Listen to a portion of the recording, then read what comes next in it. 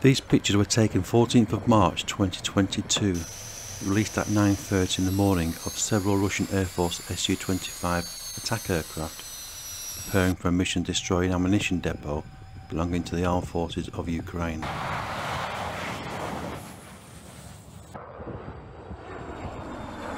After the mission, one aircraft is seen landing with no visible damage. On the same day, videos released at 1300 by the Ministry of Defence of the Russian Federation.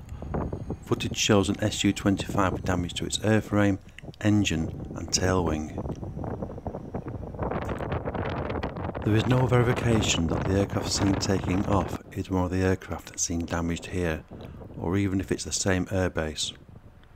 Both videos have key aircraft identification blurred out, making specific comparisons difficult. According to information released by the Ministry of Defence, the plane was hit by a rocket from a MANPAD. The pilot stated the rocket was from a portable anti-aircraft missile system fired from the ground by a serviceman of the armed forces of Ukraine. The pilot of the damaged aircraft, having assessed the situation, decided to turn off the damaged engine and not leave the plane. Another pilot of the leading first aircraft, Lieutenant Colonel Denis Litvinov, covered the damaged plane with his own aircraft.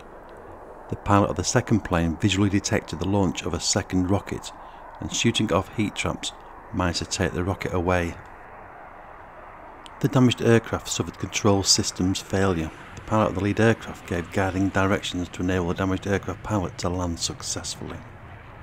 The footage shows the vulnerability of aircraft conducting low-level attack maneuvers to MANPAD systems.